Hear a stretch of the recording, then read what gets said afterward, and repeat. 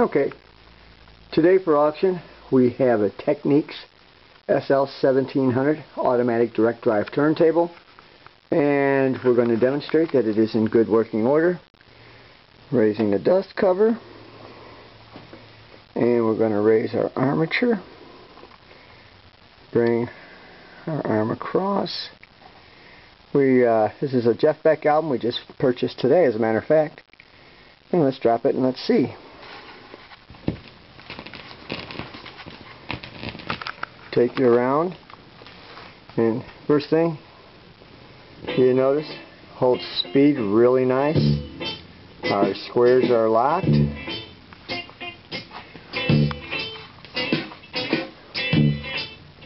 Don't know if you're familiar with this piece of vinyl, but it sounds like it's supposed to me.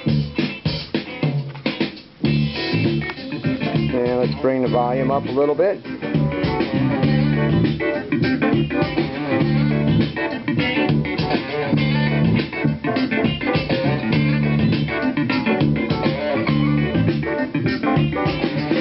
It has controls here.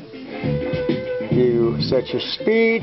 You can adjust these potentiometers here to make sure you're on mark for whether you're on a 33 or 45. Cosmetically, let's take you around.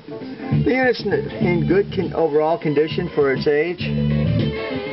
We've cleaned it up, we've lubed it. The stylus, I'm not sure the age of the stylus.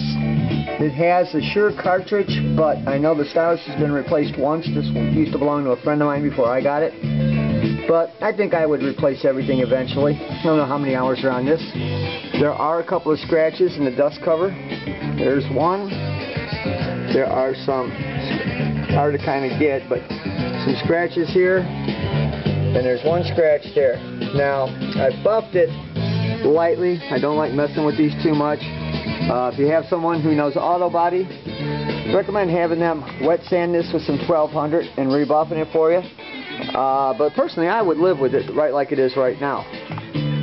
So there you have it. This is our working demonstration of our Technics SL-1700 direct drive turntable.